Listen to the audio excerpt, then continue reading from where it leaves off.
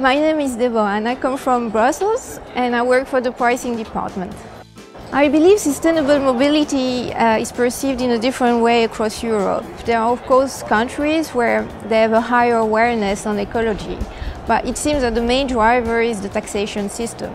We can see a clear trend between low CO2 vehicles and market where there's a strong taxation or a good bonus system. For me, the real question is, will this taxation system change the awareness on ecology? I believe that it will not be sufficient because, as we've seen already in the past, once they close the bonus system, for instance in Belgium, the market dynamic goes back to where it was before.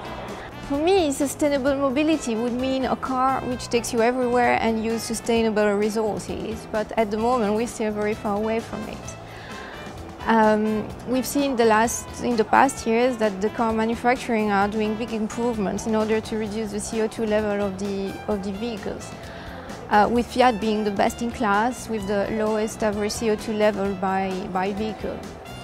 There are of course some alternatives like the ethanol, the hybrid or the electric vehicles, but they are all facing their own limits. For instance, the availability of the ethanol, the small trunk and tank size of the hybrid and the low autonomy of the electric cars.